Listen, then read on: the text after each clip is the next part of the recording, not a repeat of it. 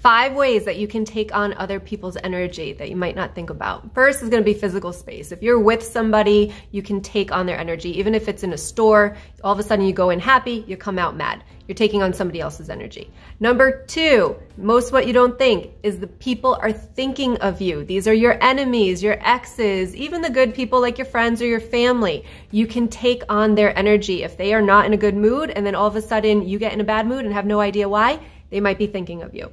Number 3 is going to be collective energy. So when we went through the pandemic, everybody was scared and afraid. You could have taken that on even though you weren't really scared or afraid. Number 4 is going to be news, media, stories. You can take on energy from fictional characters. So be careful what you put in your mind. And number 5 is going to be spirits. People that are no longer in the physical realm. You can take on their energy. I'm going to do a separate video on that one because that's really important.